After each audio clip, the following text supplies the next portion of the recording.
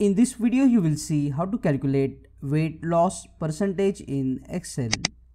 To calculate weight loss, first enter the total weight in the first column. In the next column, record the weight that was after 1 month. In the next column, enter the weight that was in the second month, and now we will calculate the weight loss.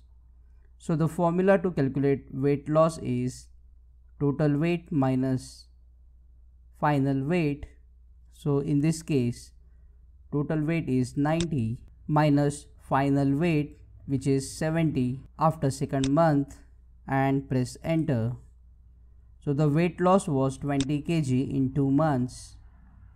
And to calculate the weight loss, the formula is weight loss divided by total weight multiplied by 100.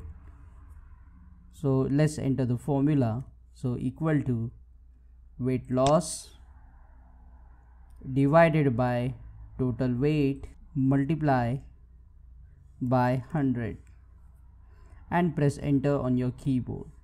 So the weight loss was 22%.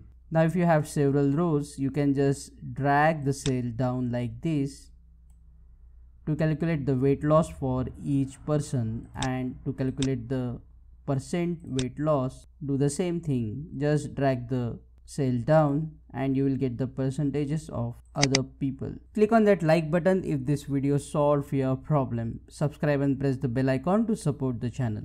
Thank you.